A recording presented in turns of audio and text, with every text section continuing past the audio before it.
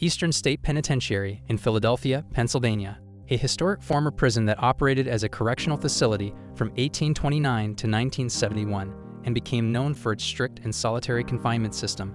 And over the years, numerous paranormal stories and legends have emerged, such as Cell Block 12, particularly notorious for paranormal activity.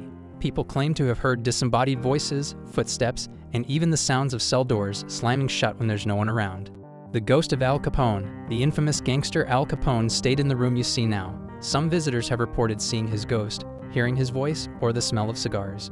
Cell Block 6, another particularly active area where visitors have reported eerie feelings, unexplained temperature drops, and strange noises.